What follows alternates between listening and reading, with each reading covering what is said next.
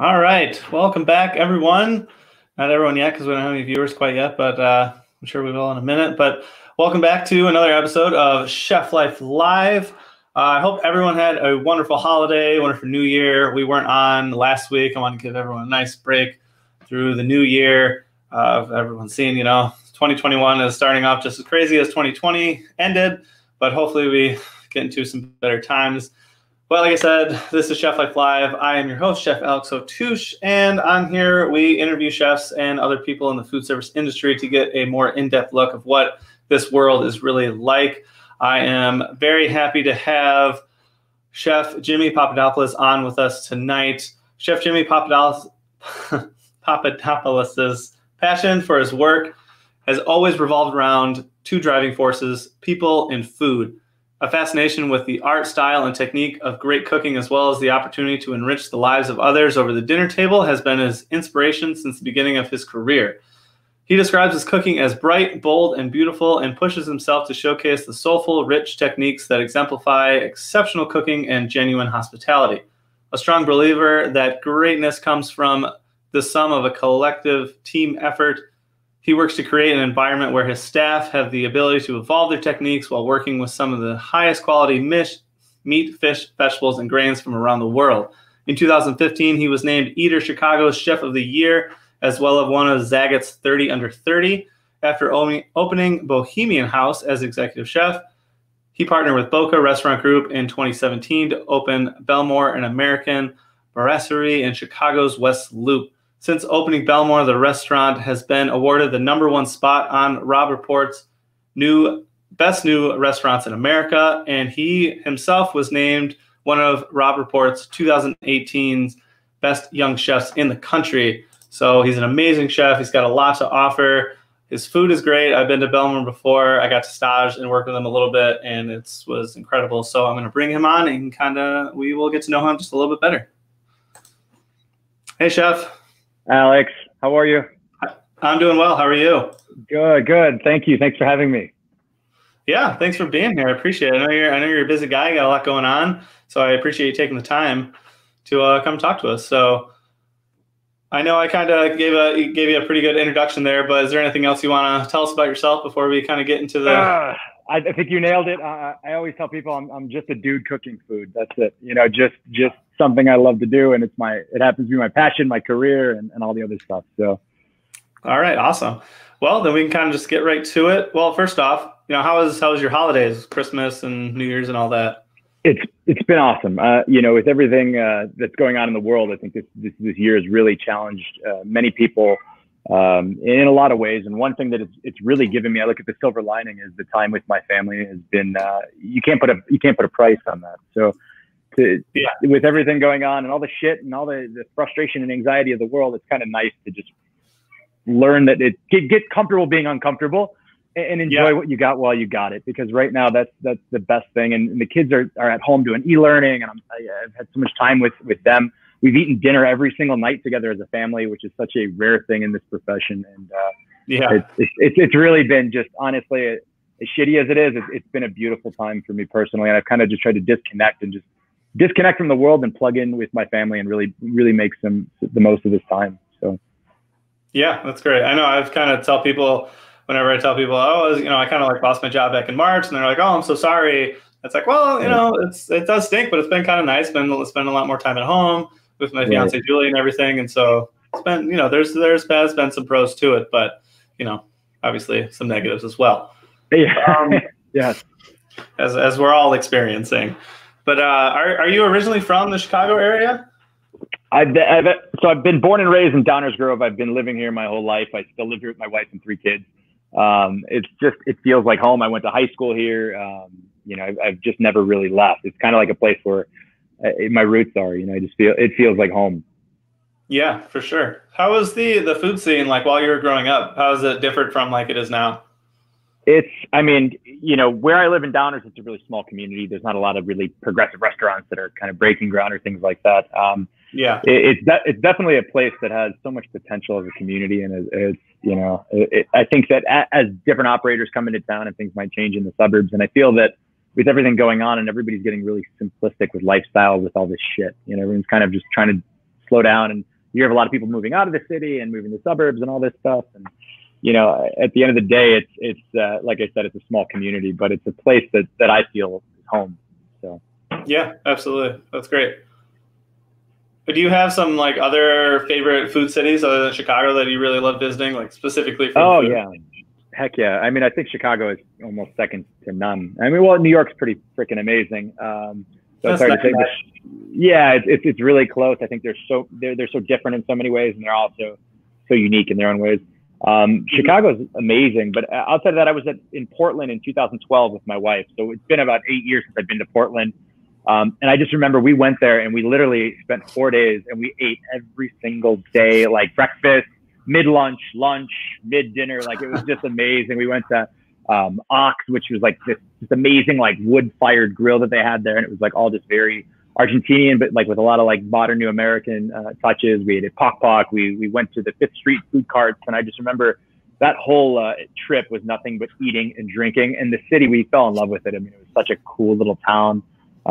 It is quaint feeling, you know. We went to the Park City Grill, which is like the iconic way up at the top, their tallest building in town, and it's like this gorgeous view that just overlooks the city and stuff. And we went to Deschutes Brewery and hung out, and it was just such a great trip and a fun food city. So I think Portland is definitely on my list. We were in San Francisco about 3 years ago, which I also felt was amazing. We ate at Benu, and that was a total high end 3 Michelin star experience, but it was a fucking amazing restaurant. Probably one of my top 3 meals of my life. Nice. And San Fran was awesome too. I mean, we cruised around. We did Swan Oyster Depot. We got there at 10 in the morning, and we were the first 2 people, or we got there like before 10, like 9 or whatever. We were the first 2 people in line, and they were filming the best thing I ever ate for Food Network. Oh wow! And ironically, That's so cool. we had to sign. We were actually on one of the episodes. My old sous chef Chris Schwellenbach, he, like out of the blue, like a year ago, he's like, dude, I'm watching Best Thing I Ever Ate, and all of a sudden I see you and Ashley sitting at the bar, and like they interviewed you. I was like, yeah, we like crushed like a 10 a.m. seafood like breakfast for like it was like $300. We got like Dungeness crab, like everything. We like just murdered the menu for lunch. It wasn't even lunch. It was like 10 a.m. But we ended up on the TV show, and it was just a fun trip. That's awesome. That's so cool. Yeah, San Fran was pretty rad. I haven't really been out lately, obviously, with all this stuff going on. Yeah. And the past year and a half of work has been, different. So, we made a couple of trips to New York here and there. But my 2 tops, I would say, just from my experience, I think Portland is up there as one of the coolest. And, San Fran was pretty rad too. Yeah. I've never been to New York, Portland, or San Fran. Unfortunately, I need to go to New York first. Yeah, you got to get. I've never been to New York, and when I got there, it was actually right around the time we were opening Belmore. I went to do some desk side chats with a couple of food writers or whatever about the restaurant, and I remember getting off in Manhattan and like instantly like getting like this like big city anxiety, like you realize how small you are and how freaking busy the city is, and it's like I was by myself and I was zipping around the city all day in cabs from here to here to here, and like. It was one hell of a trip, but the food, I mean, Lee Wolin got me into EMP, and I got to sit at the bar, and they treated me like frickin' royalty because of him and his connection with EMP and Chef Home. And it was just, awesome. It was a magical trip for sure. Very, very awesome. Such a cool food city. Yeah, I believe it for sure. I mean, I've known New York as one of the top, but I just have, I'll get there eventually. My fiance Julie is on the East Coast, so I know we'll end up going there, but it's a mecca, yeah, for sure. So Julie wanted to know if when you travel, is it just you and the missus, or do you travel with the kids as well? So we go out with the kids. We do family trips. We'll go to like Wisconsin, Lake House, and we do that every year with our entire family. So her sisters and her parents and all of us, there's like 16, 17 of us in a house and on the lake. And it's like those kinds of trips are like those lifelong memories of all the kids playing and boating and fishing and all that stuff. With everything going on, our kids are at that age where they're 8, 6, and 5. So they're the perfect age to start going places. So we've had Disney World planned for 2 years. 2 years ago, it was the hurricane, and that was a canceled Disney trip. So we didn't get to go to Disney with them. And then this year, we were supposed to go in September again, and we had COVID. And it was like, we don't want to go to Disney World with masks and experience, for their first time to experience Disney World like that would just be, it takes away from the magic of Disney World. So right, it definitely would. We hope, like, two things for us, like my wife and I, Ashley, we always talk about like how much we'd love to be able to just go experience this country with our kids and like go do things and go to the East Coast and travel all the way to the East Coast and just eat at some amazing seafood shacks and see the Pacific Northwest together and those kinds of life experiences. I think that obviously in our career, you don't really get a lot of time for that. And then also the money that correlates with doing big trips for big families is a little much. Sure. But, so yeah, we sometimes it's just, you know, if I'm traveling for work or if it's me and my wife that get to go out, but yeah, absolutely. Yeah, that's definitely tough when you know, as chefs, we want to go and try all the food all over the world, but that comes with a price tag, and unfortunately, we didn't pick the most lucrative careers. So yeah, someone says if you want to make money, you're in the wrong industry. So yes, that is absolutely true. Well, what about Chicago though? Like, what are your like go-to hotspot eateries for just in Chicago? So for me, it's still you know, one of my favorite restaurants of all time was 2008 era, 2008, 2010, right when the Publican opened. I think they, you know, there's no question. And that restaurant was so fucking special. It meant so much to that neighborhood, to the city. And I think that, you know, there's no question it was a magical place. I still remember my first meal there like it was yesterday. I remember pulling up when the rain was falling and we got a parking spot right out front. You know, it was still when they were the only restaurant over there. There was and there's Isaac's Fish Place right across the street. You go there and you'd see freaking trucks with pigs hanging in them. It was just a different time for that neighborhood. And I remember pulling up in front and sitting down and we're sitting right by the front and the rain was falling and the sun was kissing through the rain. It was like this romantic, my wife and I in 2008 or 9. And we had their pork belly with like cream corn, pickled grilled peppers and Swiss chard. And the server's name was Joseph Escobar. He paired it with the Duchess de Bourgogne, the sour Flemish red ale. And like, it was just like this, I never put beer and food together like that. And the food was so soulful and so delicious and straightforward, but everything just hammered and fired on all cylinders. And it was just so damn delicious and such a cool vibe. So I'm gushing about them, you know, but I think everyone knows how amazing, you know, Publican is. I think that when you dine, especially in a big city, there's so many different experiences to experience of what restaurants have to offer. So when I think of really special events, obviously Smith is always on my list. You know, it's the top of the list for me. I think John's creativity, execution, vibe, they just nail it. You know, that place is special, and it's got that special soul that you can't just buy and hang up in your restaurant. So I think for a high-end experience and even just an experience that's just really, really unique, it's Smith for sure. You know, I'm trying to think of other really casual. I mean, you know, Zaragoza, I've always wanted to try his food. I never tried it. For, you know, Jonathan Zaragoza, super awesome kid. So yeah, there's so many fucking talented people in the city, and there's just everyone's just kind of, it's such a community of amazing, talented folks who are all running very cool, fun spots, and it just really feels like a community. So Chicago, I mean, it's hard to say one favorite, and I'm jumping all over the place, but yeah, I would say in that kind of a realm, I mean, JP Graziano, if you want to go get a sub, I think, you know, Bari's got great subs too, but I love going to see Jimmy at JP Graziano. There's just fucking awesome city. So there's just too many. Yeah, too many choices. Too many choices. Yeah. Actually, Julie had another question. Is your wife a chef as well, or just you? My wife is a phenomenal chef for our kids and for me when she's cooking. So she's super good. She's actually a teacher by trade. So she's a preschool teacher. And so our schedule raising when we started her family was always kind of, we were so opposite. You know, I worked kind of nights and Ashley would work the morning. So our schedules were so different. And then as our family started to grow, you know, it just made more sense financially and also for her to stay home and be with the children and raise them while I was working so much. So yeah, she definitely loves cooking. She loves having me home for this time too, because we literally do breakfast, lunch, and dinner together as a family, and it's given her a big break of all the cooking for the kids and all that stuff. So yeah, I'm sure she's probably like, all right, now I know this is like not you working, but get to work. Let's go get in the kitchen, chef. Let's go.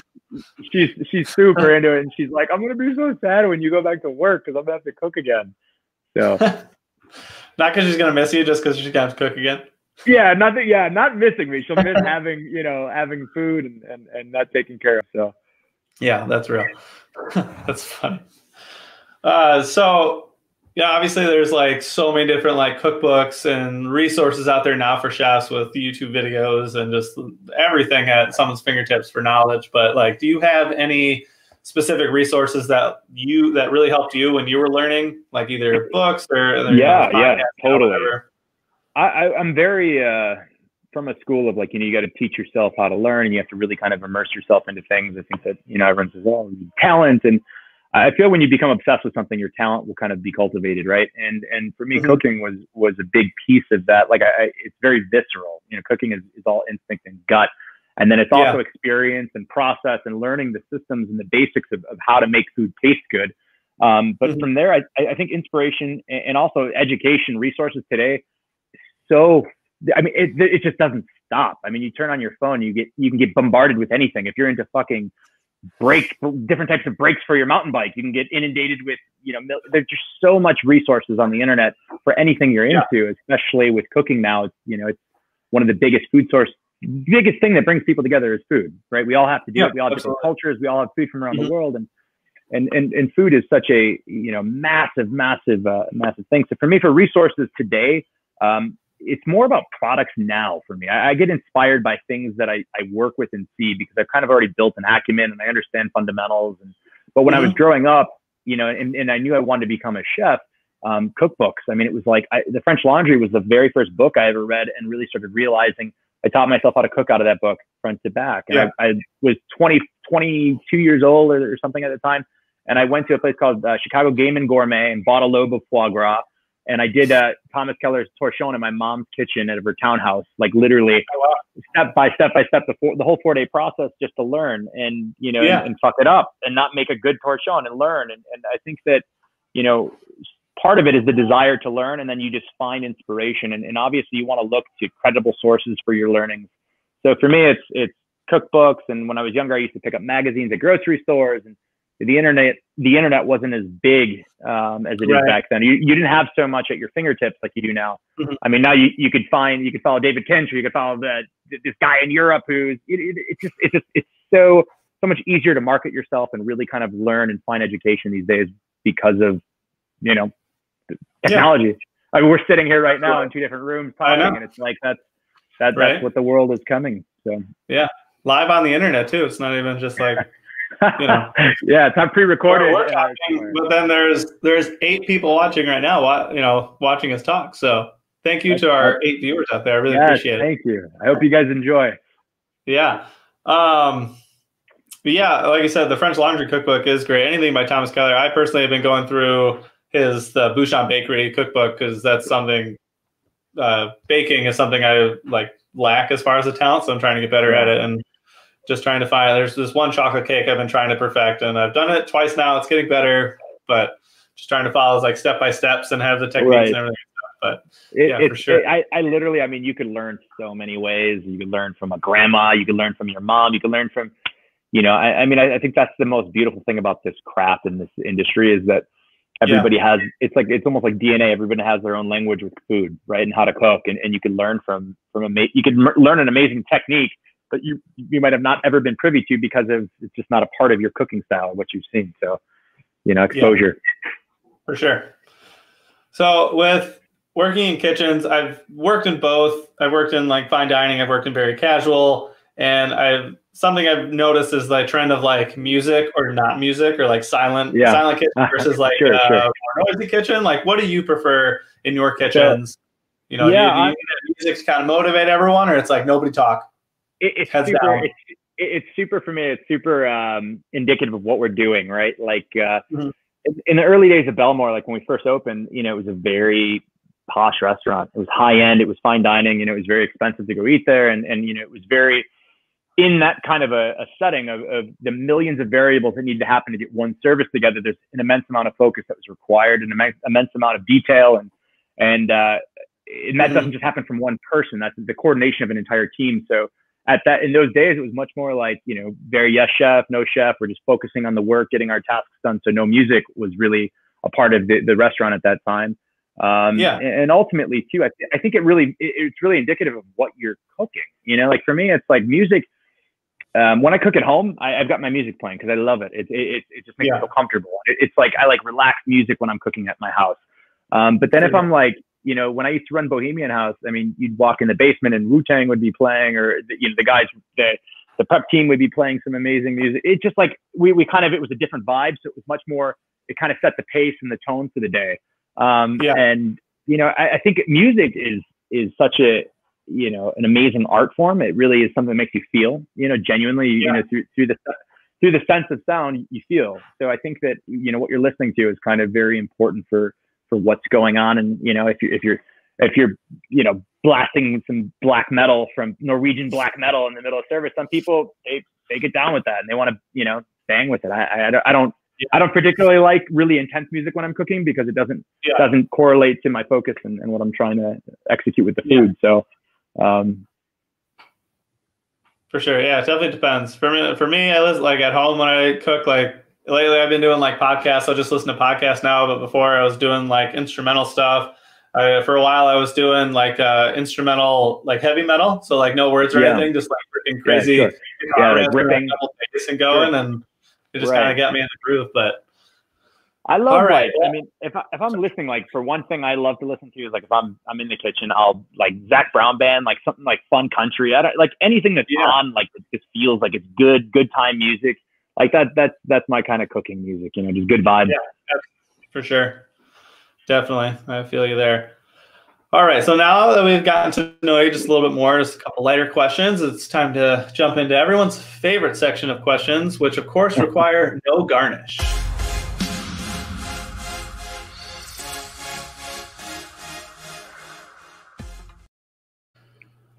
All right. So, well, first off, how do you feel about actually being interviewed? Like some people don't really like to talk about themselves that much. And I know this isn't really like mainstream or anything. We only have a few viewers and everything, but like, how do you feel about actually just being interviewed about your craft?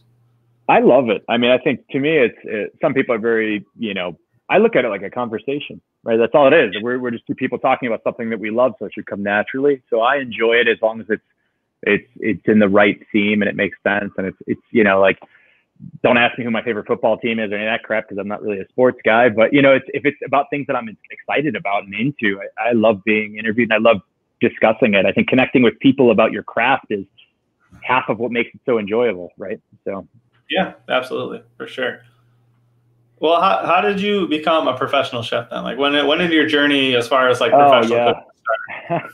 This is so for me, cooking it's funny how I kind of ended up doing this. I grew up very artistic, you know, for me, it was always drawing and I was always kind of a very creative mind. I wasn't really the best of kids. I dropped out of high school. I got a DUI when I was like 19. I was kind of a fuck up. My mom was an only child. My mom was an only mother with 3 children and she was a hairstylist. She worked her ass off to provide for us. And, you know, I dropped out of high school with like a 0.8 GPA. I fucking hated school. Like school just wasn't for me. I despised it. I couldn't connect it. I had to do kinesthetic things. And I was working when I was 15 years old. My mom was cutting hair for some guy who owned a pizza place in Woodridge, which I still eat pizza from to this day. It's amazing tavern style pizza.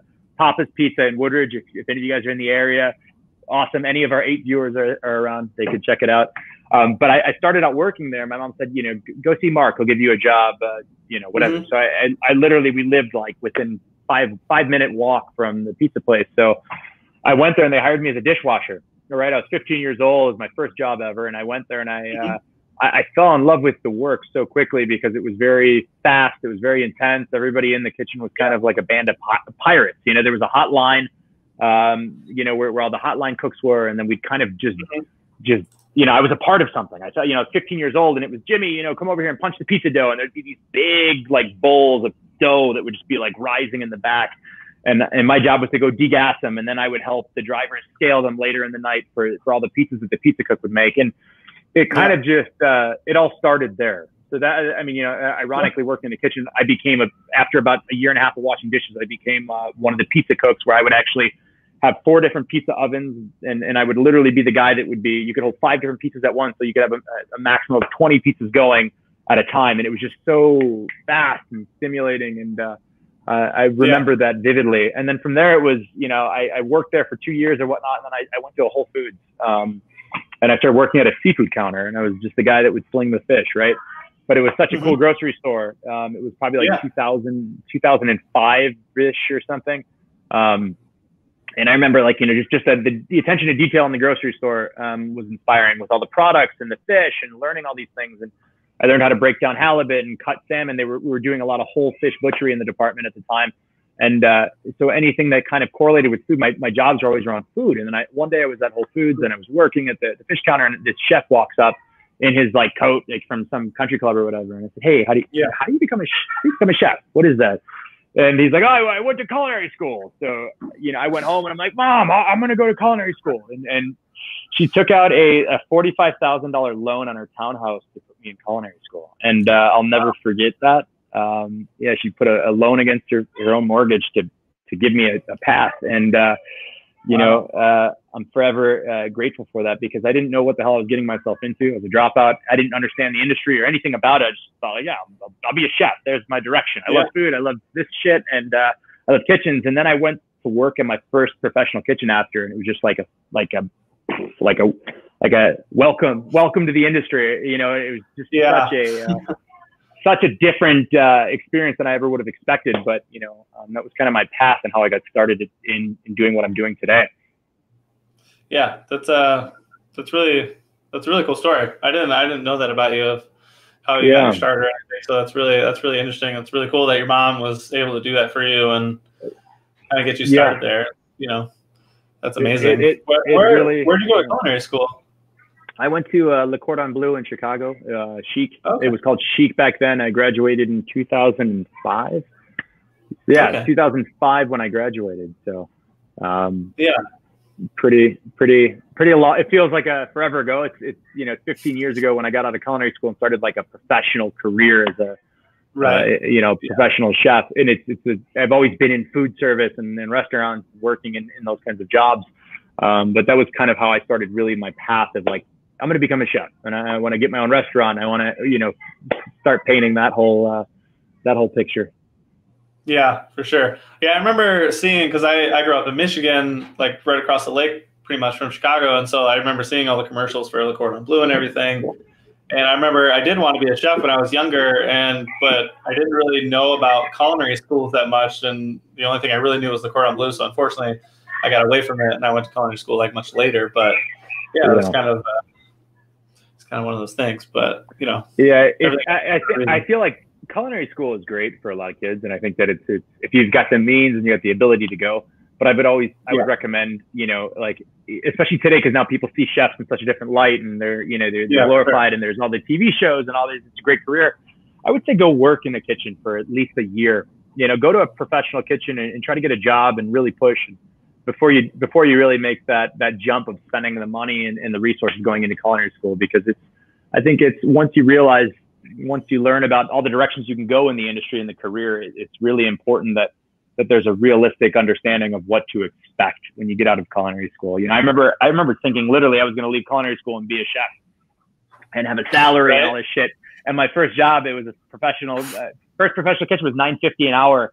And I remember like, okay. And I'd get there at fucking 10 in the morning, but I wasn't able to punch in till 3, and I wasn't leaving till 1. And like, you know, that was how it was. And, you know, times have changed a lot since then, but you know, it was definitely a crazy wake up call to get into the industry and see and realize. But yeah, absolutely. Yeah, a lot of people who just go to culinary school and they come out and they have this grand idea of what being a chef is, or just even what being a cook is, line cook, and it's much different once you get in there, and it's not what you see on TV and everything. So But so obviously we're fast forward a little bit, and you have Belmore now.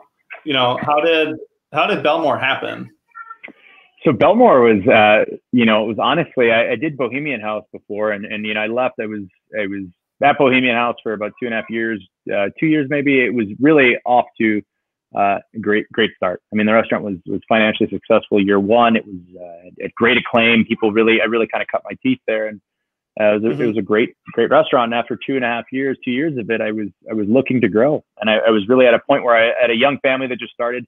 You know, we had our second our second child when I was doing the restaurant, and you know, my family was growing and I needed to grow too. And that was kind of where I was at. And at the time working with the ownership, there wasn't room in the cards for me. They were saying, you know, hey, listen, we're really happy. The restaurant's doing great. You know, you're great. And thank you. But right now, maybe in a couple of years we'll talk again. I was like, well, that kind of fucking blows. You know, you're sitting there grinding your face to the stone, and it was, you know, crazy hours, crazy meal periods. The restaurant's doing great, and it was me and a sous chef running it. So, you know, I'd wake up in the morning, go do brunch, and then do Saturday service, and go home and crash, and get back for Sunday morning brunch. And we had lunch. You know, it's 14 meal periods a week for that little restaurant. And you know, I got to that point. It was time for me to move on. And I knew it in my soul, and I knew that I wasn't going to be growing with them. So I had to make that decision and jump. And I did. And it was probably one of the most bottomed out times of my life. You know, I felt just completely lost. I made this decision. I don't have a job anymore. I'm up in the air. I don't know what the fuck I'm doing.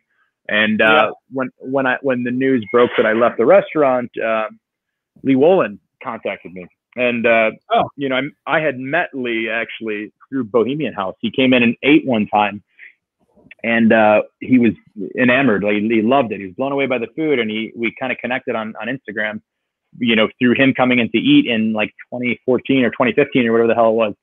And we hit it off really quick. You know, it was kind of like, you know, just kind of like buddies going back and forth and talking about food. And I remember I went to Boca one night and ate there, and I was blown away by what the hell he was doing. And we kind of started like a really organic friendship. And it was we're polar opposites as people. You know, it's like sun and moon, and we're two completely different guys. But you know, he's a very straightforward, kind of a dry sense of humor kind of guy, and I'm big, jovial, over the top. So it was kind of like this frick and frack kind of relationship. And when I left, when I left Bohemian House, you know, I'll never forget Kevin Bain saying this, that Lee Wolin would throw around compliments like manhole covers. So when he said that this guy at Bohemian House can really cook, we knew that it was, you know, that this guy could really cook. So when I left and Lee's like, yo, what are you going to do? I said, I don't know, dude, maybe I'll go sell steak or do something. Who knows what the hell? I don't know if this whole chef dream is going to work out for me. And he's like, yo, just call. I'll put in a word. I'll talk to Kevin and Rob.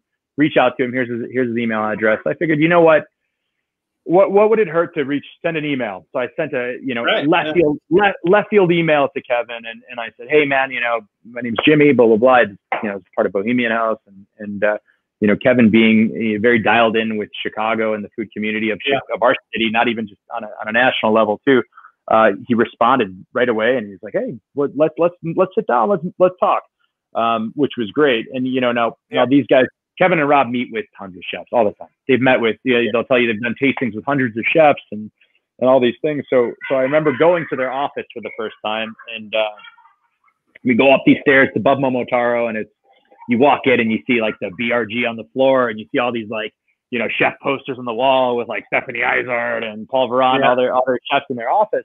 And I remember feeling like I was like a pop artist in a fucking like a pop artist in like a major record label studio, right? Yeah. Like meeting with these two guys. Seeing the gold records on the wall and stuff. Right. And the doors open up, and there's this long ass table, and Kevin and Rob are there. And I remember sitting down in front of them, and they both just started firing off questions like gun turrets, like asking me financial questions, and who are you? What do you want to do? And all these things. And after about 10 minutes, Kevin looked over. Rob goes, you know, I like him. Let's do a tasting. You put together your greatest hits.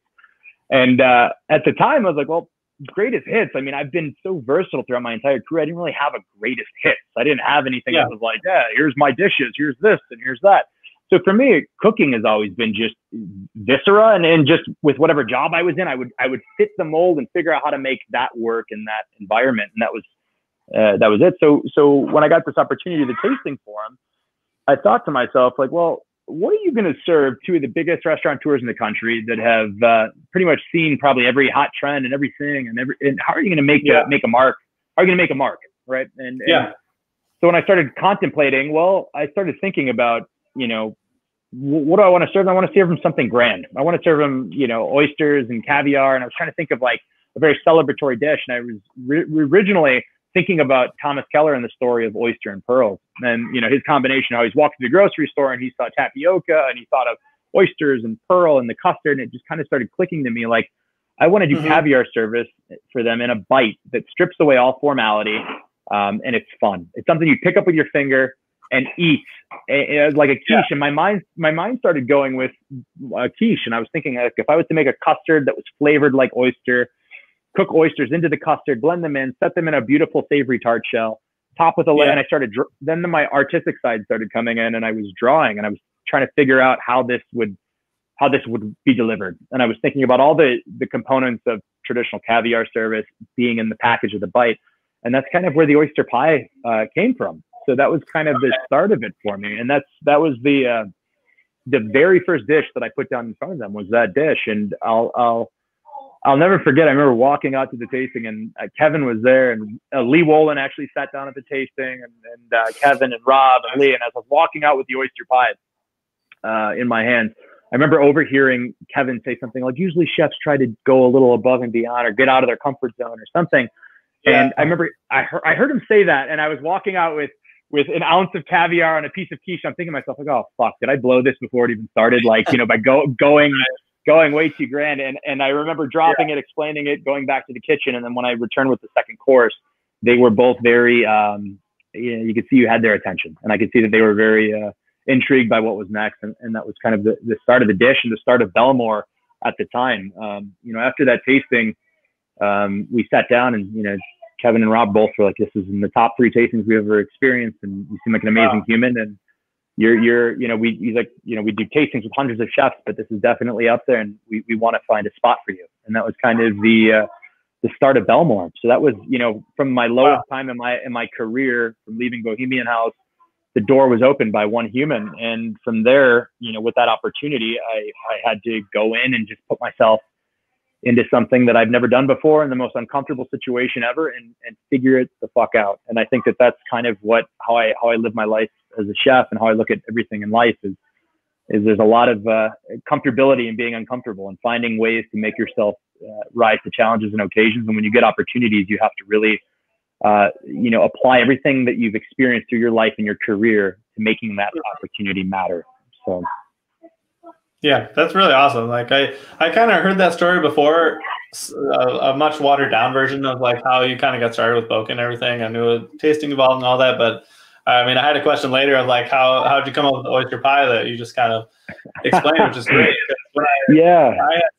I'd seen the oyster pie on Instagram and everything, and I was like, that looks so good. And I love oysters and caviar and all that. And I was like, I got to try this. So of course, when we went, I was like, yes, I need this oyster pie. And it was so like, I don't want to say it was like strange, but like I've never had oysters like that. It had like the apple on there, and everything just worked about it. But it was just weird because you're eating pie, and it's like, yeah, right. It was really good. Yeah, it was a quiche. I thought of it like, okay, it's a quiche, it's a pie, it's an oyster, it's caviar, and it kind of just, and I think that as we opened with that dish, and it became like the poster child for the restaurant, and with the size of Belmore and all the volume and the traction that it got being, associated with Boca, and it became kind of like that dish, like that internet, like, oh, was it made for Instagram? Like, no, it wasn't made for Instagram, but it was, someone says, we basically went to Belmore for the oyster pie. And a lot of people did. And Julie's my fiance. That's what we went there. And because I was like, I have to try the oyster pie. It was, it was a very finesse-based, manicured dish. It was very temperamental, challenging to execute. I believe it. And then you think about it too, the price point of it. People would have a hard time coughing up $65, $70 for an ounce of caviar, not even understanding that isn't what you get 1 ounce of caviar at most places. So it was kind of like, the journeys don't stop believing for the restaurant. It was like a hit, and you get tired of playing it, and it just didn't really correlate anymore. And, things went on, but I mean, it was a one hell of I still love it. Amazing bite. And I hope to cook it again. I mean, it's really good. So, Gerald Taylor wants to know about, when opening your restaurant, what do you think was the most important decision? I can tell you wholeheartedly that talent and creative ideas and all that stuff, it's amazing. It's great to think of the oyster pie, and it's great to think of all these things and be creative. But if your business and your restaurant, people kind of always forget about the business and the metrics of a restaurant being sustainable. Without making money, without making sure that the investors can get money back, and that the restaurant's paying itself off, without having a healthy business, you're not going to be open long. So it's really important. I think one of the most important things that most people overlook is really understanding metrics and understanding how to make a restaurant successful. And it's not easy. It's extremely, extremely hard. There's so many factors that can go into a restaurant not working. And I think above all, just being a great cook and just being talented and just having the best design isn't enough. You've got to be, business minded from the get and really kind of be thinking about that. And I'm speaking from experience, and I'm thinking, also speaking from a sense of, as I grow in my life and career continues to roll, you have to make the right decisions with finance and business in mind. And it's just like a vinaigrette, right? If you have too much acid or too much salt, your salad's going to taste awful. So you really have to balance that vinaigrette and pitch it right. And the business is the same exact thing, just on a completely different scope and scale. And there's a lot of things that just you can't control. Yeah, definitely. I mean, I've been kind of flirting with the idea of wanting to open my own place for like a long time, and I get overwhelmed when I sit down and really think about it. It's just so many things. I do the research. I'm like, oh my God. So. And then you start to think, like, when you look at the bottom line, you think to yourself, like, why the hell would anyone want to do this for a living? It's like it's maniacally chaotic, but you fall in love with it, and then your love for the industry and your love for great experiences. When you go to an amazing restaurant, it blows you away. That magic is something as a diner that a diner feels like it's like a magic show. Like, how the hell did that happen? And it's so amazing when you experience it. That those kinds of experiences are things that you might cling to throughout your career and kind of be your driving force, is to create that magic and feel that energy. And it's a really special thing, because it's not something you can just buy and have. It's something that you have to cultivate every single day across. It's like a sports team. It's like being a quarterback isn't enough. You need to have a great coach. You need to have a great tight end. You need to have the whole package to make that team amazing. And that's that team effort that really makes things feel right. Yeah, definitely. Yeah, it's funny too when you talk about like good and bad experiences at a restaurant. Like usually with a bad experience, specifically what it was, whether it was like your server, the food, like whatever it may be. But like with a good experience, you just like, it was just everything. From when you walk in to when you left, it was just like the whole thing was just such a magical experience. And of course you can find specifics, but it's just like it's everything. So exactly. And I mean, I miss it so much. My wife and I went to a place not too long ago. We went to a sushi place in Downers Grove, in downtown Downers, but we sat outside. It was like 40 degrees outside. We're freezing. We're in jackets underneath eating sushi for lunch and miso soup and stuff. But it was so nice to just feel normal and like to be like, we're saying, like, even though underneath all this shit, like just you miss restaurants. I mean, they're such special businesses. They're not. It's not like it's an auto store. It's a frickin' warehouse where you're just stocking shelves with miscellaneous inventory. It's a really special business, and I think that's what a lot of the allure and attraction is. It's such a gratifying feeling to be a part of, to experience, to let alone be the one who's giving that experience to others. And that's kind of why I connect with it so much. Yeah, definitely. It's that hospitality aspect of just bringing everyone together, because we all have great memories of dinners around a big dinner table with a bunch of people, whether it was friends or family or, whatever it is. And you always have, everyone's got at least one of those memories that's that they cherish, because it was just good food and good company, so. Yep. Exactly. And unfortunately, like you said, with the pandemic and, we just want to feel normal again. And unfortunately, restaurants have felt like really gotten the short end of the stick. A lot of people have, but like, restaurants seem to be like the very, very short end of that stick. And there have been, I think, there's a lot of collateral. There's a lot of things in the air that we can't control, and it's so tough to be in that position as an industry and to be hit so hard. And it literally, I mean, there's been times throughout this process, I've woke up feeling like complete shit because of it. Like, what did I do wrong, and what's the problem? And you kind of have to just, you feel like there's no place for you anymore. There's no purpose for your work and what you believe in so much. And it's a really deflating feeling to go through it. But, you kind of have to just realize that there's bigger things at play here, and everything that is supposed to happen can and will. And we're just kind of in this together. And, hopefully things change this year. And hopefully we get to a point where the cases start dropping and people are comfortable going out and, and moving forward with life, because I think everyone in this world can agree that that's something we all want. Yes, yeah, absolutely. What are your feelings towards how, like, Mayor Lightfoot or even Governor Pritzker, how they've handled the pandemic for Chicago and Illinois?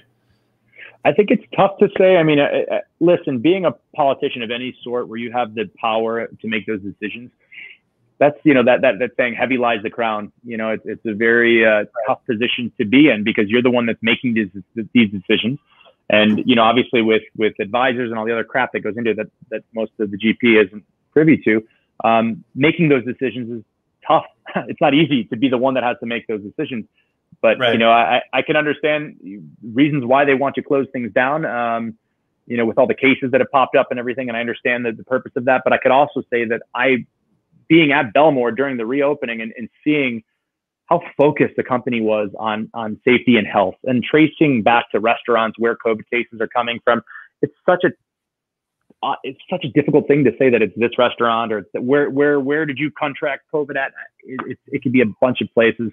I know that we, as a company, Boca worked so hard to really make sure that every one of their operations was above the benchmark, and we did. We bought the frickin' $4,000 sanitizing gun, and we limited the amount of people inside, and it was just doing all that as much as you can under those restrictions. It's just too taxing on the business at a certain point. Either it's the business is already challenging enough as it is. So to circle back to the question, how do I feel about it? I think that for me to say how I feel about their decision, it's almost immaterial. I think that the safety of human life is always a priority. And I also do feel that, everyone's got different severities towards the virus. And some people have compromised immune, and they'd have to be very careful. And that's totally understandable and respectable. And I think that there's other people that I don't care if I get it. I'll go out and sit in a restaurant and eat. And I think that, closing down economies, depending on how much life is being lost, what makes sense, and looking at numbers is you can't hide from numbers.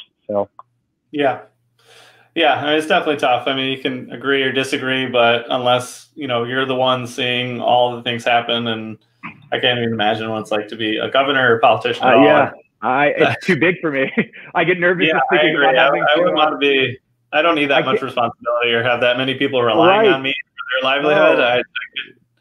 My wife and I get nervous when she tells me, what are we eating for dinner tonight? Like that to me is a big decision. So let alone like trying to make really big decisions. Like, yeah, definitely. It's tough. I mean, you can say, I feel like for the most part, as far as Illinois is concerned, we've done a decent job here and there. Unfortunately, I feel like restaurants have gotten a raw deal with it, considering a lot of other businesses have been allowed to stay open while restaurants have had to close. But agreed. Hopefully we're going to see some improvements. I know I just read today that we're back to like a decent level of cases, or at least it's not spiking anymore. It's gone down. So hopefully, I think as we come out with as the vaccine becomes more readily available and more people get vaccinated, and it's going to take a while for people to feel comfortable going out. It's just inevitable. Everyone's got different levels, and it's hard to say. Like, I can't say my level of comfortability is yours, and then what you'd like to be doing. So for me, it's going to be tough for people to get to that level of comfortability where businesses can start opening again, focusing on forward motion. But we'll just kind of, it's been a year. So if you look at it like that, we're almost at a year, and it's like, I've heard the saying, you can do anything for a year. And after your first year, you can do anything for another year. It's like that kind of, as things come, we just take it and you got to stay resilient in life and get used to being, get comfortable being uncomfortable, I guess. Yeah, absolutely. I mean, I can't really say much. I was in the Navy. I didn't see any like actual action, or didn't have boots on ground or anything. But that's just being on a ship, for instance. And my friend Gerald, who's watching, can attest to that. He's still in. But yeah, you have to be comfortable with being uncomfortable, and that's a lesson that any service in the military will teach you for sure. Right. So circling back to kind of how you run your restaurants and everything, I've noticed lately, and I'm sure you have too, there's been a big movement with the whole like yes chef culture of, there's plenty of places where if the chef says something, it's yes chef, and you go to any lengths to make sure it happens, even if it's sometimes unsafe. Chef Ryan Pfeiffer from Now Big Kids had posted this. He said, the only way to rid ourselves of the toxic chef culture is to remove the chef from the equation. Be a leader, not a tyrant. Be a person, not a chef. Lead by example. Put yourself in the background. Lift up your staff. I mean, do you agree with that? Yeah, 100%. I mean, Ryan's awesome. I love Ryan. And I could also agree with the fact that, you know, Belmore was definitely yes chef. Like we did a lot of chef. Everybody was yes chef, no chef. But there was a lot of just the way that we communicate to very, very quickly understand that we've got it. There's also a level of professionalism that we ran the kitchen with. It doesn't make us any better, any stronger, any more macho or cooler, or more of like a legit restaurant. But it was just a part of the culture that we set in the restaurant. But, you know, I think another big thing, too, is also to be a human. I mean, that's the most important thing. You know, I mean, I've worked for assholes. I've been a part of that. And I've always kind of never wanted to be that way. And I think I could say for most people that I've worked with, you know, it feels, oh, I work for you. No, you don't work for me. You work with me. We work together. Yeah. We're here in this restaurant. Like, this isn't, it might be, yeah, Belmore was for Jimmy and it's Jimmy's restaurant. But at the end of the day, the concerted effort of these humans is what make it come to life. And I've always kind of approached people that I work with that. You know, just because I'm the chef doesn't mean you need to tell me yes all the time. It's refreshing when people actually might throw something at you and make you think differently than your own egotistical mind would make things work. So for me, I mean, the whole yes chef thing, I think it all parlays back to the style of restaurant, the style of kitchen. And I don't eschew, you know, working in those kinds of environments where it's very, very disciplined and very focused and intense. But I think there's a very fine line between being focused, intense, and really caring about your work, and then just being an asshole. You know, there's no reason to berate people, and you know, people fuck up. I fuck up every day. Everyone makes mistakes, and I understand when stakes are high and you've got a reputation and there's a lot of things riding on it. It can make people go off really quick, right? But I've always just tried to be a good human and treat people the way that I'd want to be treated. And given I try to give people the opportunity to do their best work. That's really the sum of being a leader. It's like your job is not to be in control and put people under your thumb. Your job is to have a mission, have an idea of the direction, and get the cohort, get the entire team to be in the same mindset.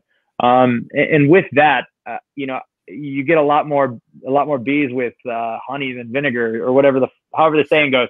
But it's true. It's like, I mean, like, I like to have fun, and anybody that's worked with me will tell you that. I'm goofy. I like to sing. I also can get very intense and very serious when the time's needed. But then again, I'm also just like I said at the beginning, I'm just a dude cooking food. So, you know, when you put all the bullshit and all the ego aside, like we're just cooking food for people. Right. Yeah, absolutely. Yeah. I guess it doesn't matter if you're spending, you know, thousands of dollars on the meal or, you know, $5. It's, you know, still food at the end of the day. Right. But then again, when you are going to a place like Bennu and you're going to spend $1,200 for you and your wife to eat a dinner there's an expectation, right? It's like when you cough up the money to buy a Mercedes, you expect all the bells and whistles, and you expect the luxury brand. And it's so to do that and pull it off, I understand the dedication that it takes. I understand the amount of focus and the amount of intensity that the team needs to have to execute at a very high level. And it's not easy. And that's why there's a lot of stress and a lot of pressure in those positions. So I can understand why yes chef culture is an extremely toxic one as well. I just think it's more about balancing that and finding just back to the vinaigrette theory earlier. It's about balancing the two and still treating everybody as a human is a non-negotiable. Like there's no, nothing from a dishwasher. I've always, said I treat the dishwasher the same as I treat the guy who owns the fucking place. You treat them like humans. And I connect with people when I see them. Hey, how are you? How's it going? You remember things about people. And for me, that's, that connection with people is what's always kind of fueled my love for the industry and my love for working. And, I don't know about you, but when I go into work, I like to feel like a family with the people I'm with. I like to feel like, I spend more time with these people than I do with my own family. So for me, it's like, there's a sense of trying to build that continually there. Yeah, absolutely. I know when I did stage at Belmore, like you're probably one of the only chefs that's ever like come up to me multiple times to see how things were going. Most of the time it's like you might get the introduction in the beginning and then just kind of like pushed away. But like you actually came back multiple times to see how I was doing and asked me questions and all that stuff. So it was great. Because it's like I've always thought about this. Like when I was a young cook and I would stage in places, and I staged, in a couple of different great restaurants in Chicago that had great really, really, places that were looked up to at the time, and they were, pinnacles and all that shit. And I'd go work there and I'd feel like, you're a fucking piece of shit in their kitchen. And I started realizing, like, I don't ever want people to feel like that if I ever got the opportunity to run a restaurant. I don't want people to come into my kitchen and feel like shit. I want them to come in and feel like we're a family. We take care of each other. We have fun. We work hard. We bust our ass towards the goal. But at the end of the day, I want everyone to feel good. I feel like you're only going to do great work if you're in a place of good sound mind. You know, the job's hard enough as it is. There's so much time restrictions and pressures that you have just to get your station set up. And that's intense on its own. So you need the intensity, but you also need the ability to just connect with people as people. And that's nothing more than just taking the second to ask someone, hey, how are you? Is everything good? Everyone's being cool. We're good. No one's yelling at you. Like, I love making sure that people feel that when they come into a restaurant that I happen to be running or working in, or, you know. Yeah. I mean, that's a great mentality to have for whether you're at the top or in the middle or wherever you're at, you know. And that's what, when I first got into like management or being put in a leadership position, like that was always my go-to of like, I want to make sure everyone feels comfortable with me and I'm leading by example. And I have to remember that I started out at the bottom as well.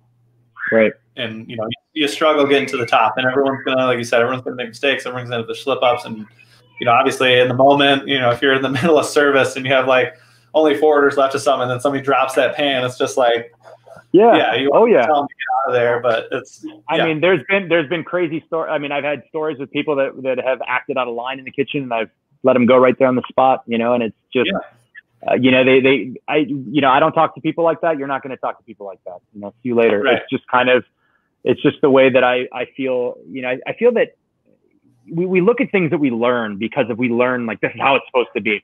People read about Marco Pierre White in the old times, and they think that like this chef culture and this big macho-ness. And I think that's what makes each human being so unique, is that their own DNA and own fingerprint of who they are and their management style as people will be very indicative of how they run their restaurants and how they run their businesses. Whether you're, you know, let's say you stock brakes for a warehouse or something, you could run that place like shit and be an asshole to people, or you could be a team focused person who gets your crew together, makes everybody feel a part of something, but also make sure that everyone understands the mission and what we're trying to accomplish as a team for the results of the business. And that's that give and take that you have to have. You can't be too soft where you get walked all over and you can't get work done. And you also can't be too far on the other end where no one's going to want to work with you. Yeah, absolutely. I mean, everything in restaurants, like I said, it's a balancing act. It's making sure like all the food is, you know, everything just has to be well balanced, because in a restaurant, just the slightest tip in any direction can throw the whole operation off course. Agreed. So it's such an interesting industry to work in. It's hard to explain to people. Well, I think people don't really realize the amount of work that goes in and how much effort it takes to put a meal together. And for someone just to eat it in their 2-hour window of being in your restaurant, and it's gone and it's on to the next one. And that energy it's such a perishable business. And I've said this, it's every single thing about restaurants is perishable. The product, the energy, the people, the staff.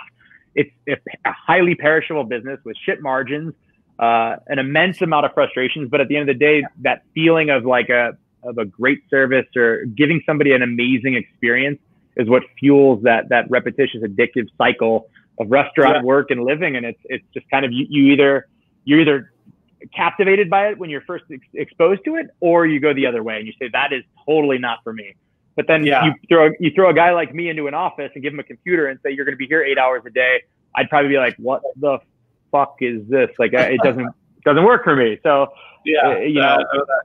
definitely. So circling back to balance of restaurants and everything, but obviously with doing the work we do, we have to have a good balance of like your personal life and your professional life. With having a wife and 3 kids, you know, how do you maintain that balance when you are working like full time in a restaurant? So whenever I've done like from Bohemian House into Belmore, there's such a large emotional investment that goes into your restaurant. And it's a personal one. It consumes your brain. You don't sleep well at night. You wake up in the morning unrested, even though you were in bed for 9 hours. Your mind is constantly focused on the restaurant. And especially when you open the restaurant, that first year, it's like having a newborn baby, except times 10, because your focus and your energy, and you put so much passion into inspiring people and so much energy into the business and making sure you're doing the right things, and you forget about yourself a lot. And it's happened to me a number of times in doing this. And there's a point where you start to put way too much of yourself into things, and things start falling apart because you're just not at your best performance, because you're shot. You know, you're trying to do everything. You're trying to keep everything moving, and then there's the worry and fear and the pressure of being the guy that's the chef, and it's on you to make this thing successful. And so it's a very challenging job to have a family in. It's a very challenging job to have anything else in, because your energies that you put in are so vast. And so I would get home from work and I'm fucking spent. You know what I mean? Like you serve 250 people and you're operating at a high level, and you've been there all morning, and you're on your day number. You know, you open the restaurant. I mean, I worked 68 days straight, with the exception of Thanksgiving and Christmas Day when we opened Belmar. And it was just that grind of just like being there. It wears you to the bone, and you get, it's very easy to get lost in that. So the number one thing that I've learned throughout the process is to put a lot of yourself into it, care a lot, do what you have to do. And hopefully the people around you've hired good people, and they're able to help keep that burden lessened. Which isn't always the case, because, turnover is insanely high in the industry, and people come and go very quick, and you're constantly in that undertow. But I've learned that, trusting the people around you and making sure that you've hopefully done your job to give the right direction and help paint the right picture for what things need to be. That's the key to having that work-life balance. Does it always happen? No. It's the key, and it's something you work for as a chef and you really push for. It's hard to get there. It's just because that specialness of the restaurant requires an immense amount of self, and everybody around it. Most people that are going to work with talented, passionate folks expect that person to be there 24/7. They expect you to be the one there, teaching them how to brunoise and how to do all these tasks, and teaching them all this stuff and inspiring them. But a lot of people forget that your own inspiration has to come from within. I can't teach. I might be able to show you a recipe. I might be able to talk to you about ideologies and think about food and challenge the way you think, but it's up to you to bring your A game. That's not me. I'm not the one that's going to make you a better cook. You're going to make yourself a better cook, not me. Absolutely. And that's the one thing that I feel that it's so jaded. You think like, oh, I'm working for this amazing chef, and it's going to mean I'm going to be the best. No, it's not. It's what are you taking from that experience? What are you? How are you applying yourself to learn and grow in that? And how are you bettering things? I think that's another thing. Everyone expects, like, what are you giving me? What am I going to get out of this? But if you go into things with the mentality of I'm here to be a part of something and solve problems, because there's fucking problems everywhere. I can't tell you how many people stand around and say, oh, this sucks and this doesn't work and that doesn't work. Well, no shit. Be a part of the fucking solution. One of the things that I had posted on the wall at Belmar is I put up a bunch of idioms for us, and it's, if you make a mess, clean the mess immediately. The next one is if you see someone cleaning a mess, help them clean the mess.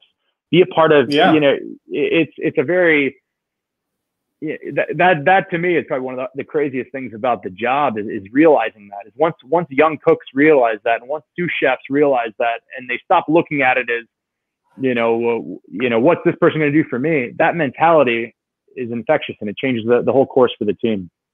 Yeah, absolutely. It's funny. That someone is just joining us. Ivan here. I got to serve with him in the Navy as well, and he's saying it's what we're talking about is a lot like the Navy, and I relate my experience in the Navy to working in kitchens all the time, because it's very similar of like that structure and just like working on a ship, whether you're in a unit, like everyone's got to be all in. And you have to find your own passion, because your officers or whoever can give you orders, but like unless you truly believe that, like you're not gonna care. And so it's kind of exactly. I feel like that was one of the easier transitions of going from like being a cook in the Navy or just being in the Navy to like just going back to kitchens, and it was just a really easy transition because I was I was already doing it basically. Yeah, they're very similar. I mean, there's that level of intensity and focus, and like I said earlier, it's a unit, not one man. I don't care how freaking talented you are, and you might be able to come up with the craziest dishes and all this shit, but if you can't execute and you don't have a team to execute, it doesn't matter. Yeah, right, absolutely, 100% agree. So we're at the end of our kind of no garnish questions. This last one I have to ask you because I ask everyone who's on the show this question.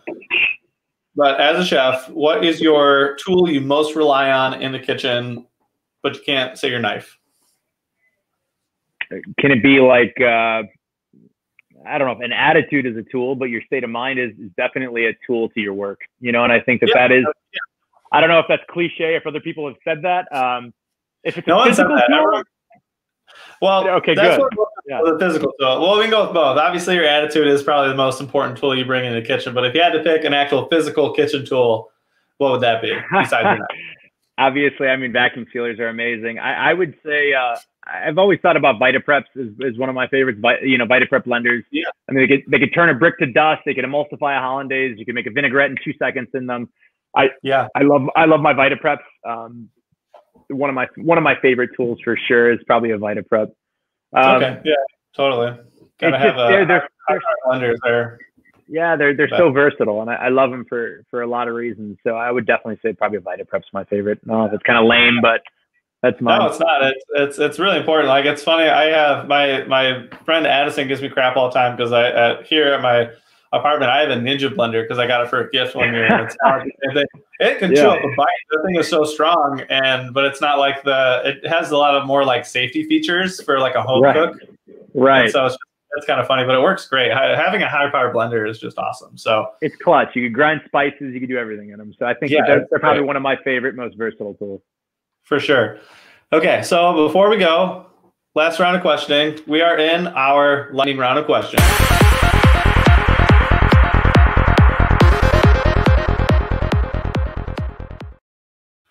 Okay, right? Got the technical going. It's good stuff. Get you pumped. All right. So lightning round. Try to answer as fast as you can. Number one. Actually, wait. I got to back up. I had a question. All right. Number one. I know your kids are kind of, and I think I saw your wife behind you, so I don't know if you want to answer this or not. But when your kids fall down, do you laugh or do you gasp? Laugh. Okay. It's the first thing. It's a laugh always. That makes sense. All right. Number two. Best sandwich. Oh, Jesus. Off the top of my head, let's just say a Reuben. Okay, that's a good one. Love a good Reuben. Right. Reubens are good. All right. What is one thing that you own that you should really throw out? My cell phone. Cell phone. Yeah. Just the whole thing? Now you don't want to get a new one? Just get rid of the cell phone? Ouch. I think social media is destroying the fucking world and making people live in false worlds. Throw the cell phone out. That's fair. I mean, that's going against everything I've been trying to work for right now, but I understand it. It's maybe not the cell phone. Let's say it's a double-edged sword. I completely understand. Like, I hate it now that because I've been doing YouTube and stuff. I'm like even more on my phone, like checking my posts and like trying to do all this stuff. And I don't even like it, but I know it's necessary for like trying to get it going. It's so important in so many ways, but it's also such a toxic world, and it's it's so fake and it's so not real, and you get out of it and you start to realize, social media, cell phones, I would say, throw them out. Let's go back to having pen pals and stuff where you had to write people and, Yeah. What's paper? Who writes on paper? Yeah, right. Right. All right. What is the scariest animal? Fucking shark. I think one of my biggest fears is the ocean because of the fact of that fear of not knowing what's under you. I find him extremely, like, I think that would probably be one of the scariest experiences. Like, I'll get anxiety just thinking about getting attacked in the ocean. Like, that's so funny. Yeah, no dice. I hear that all the time. People say it all the time with not wanting to go in the ocean. It's like not even a concern for me.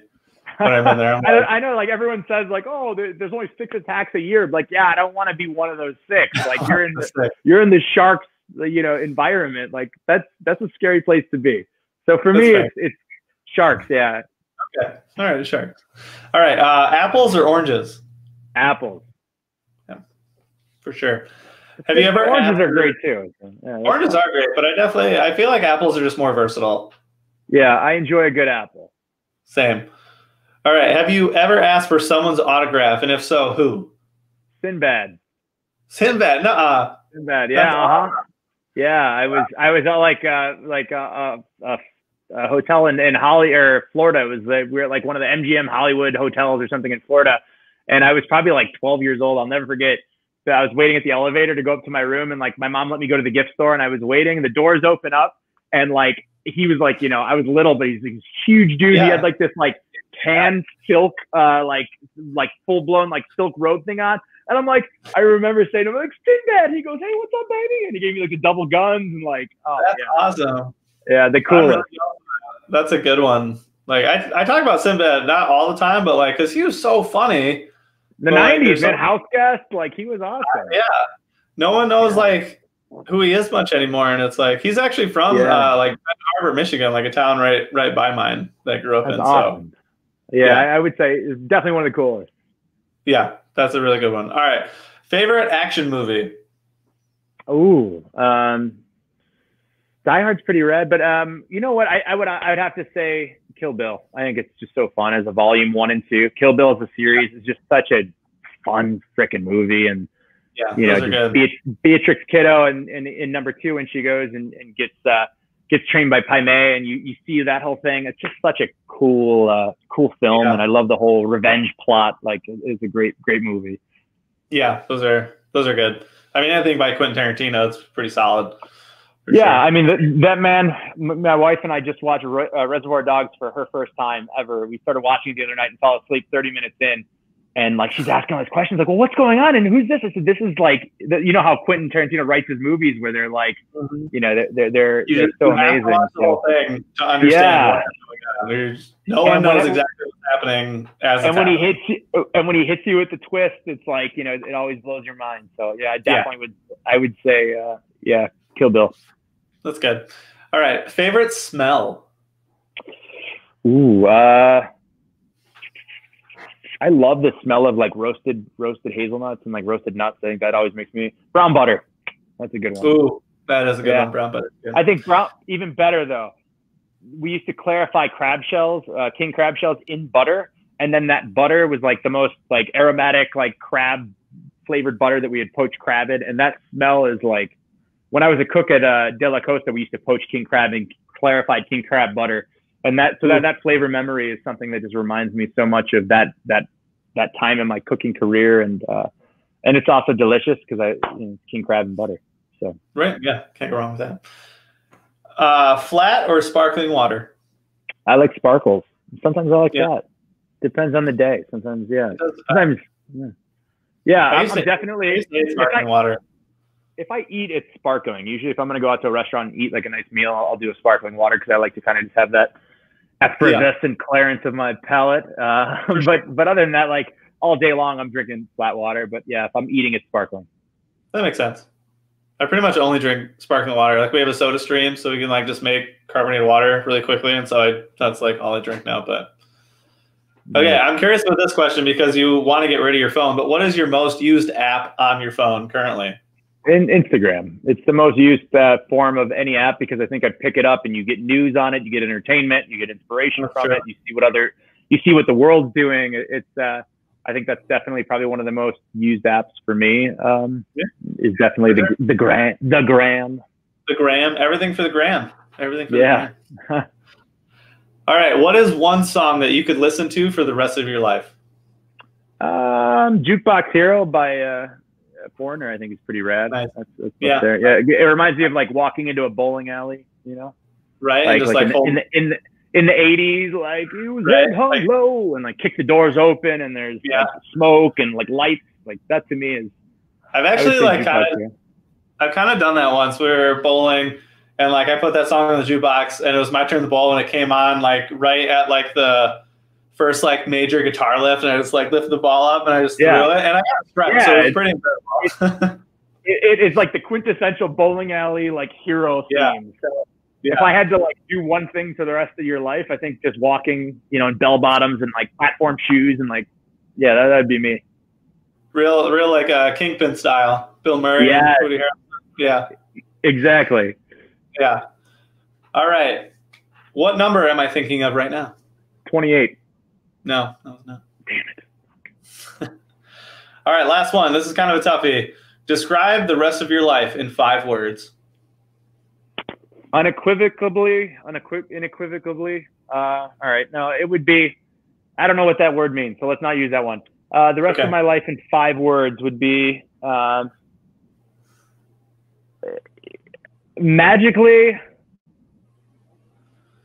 unequivocally, irresistibly, fun of all time. That's a lot. I don't know. That's a tough one. Shit. The rest of my life. Yeah, the rest of my life. Yeah, that's tough. That's okay. You did pretty well. And in a before, so as a first time answer, like that was pretty good. I'll send you something later tonight. We'll re-edit that or something. All right, I'll put it back in. Sounds good. All right, well, that is all the questions I have for you, Chef. I really appreciate you coming on. It was really fun talking to you more.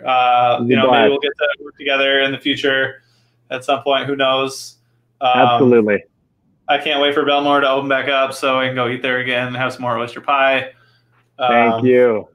Thank you to all of our listeners and watchers, wherever you're at. I really appreciate.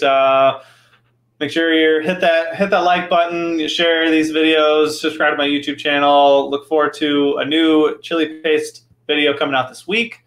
And I think that's it. Again, Chef, thank you so much for joining us. And next week the last show I had, I moved some dates around, and my friend Nick from California is going to be joining us next week. So look forward to him. He's a really cool guy. I got to work with him. He's doing some cool stuff out in San Francisco. So we'll look forward to that. So everyone have a great night. And Chef, thanks again. And we'll see you next time, chefs. Awesome. Thank you, Alex. Take care. Yeah. Thank you.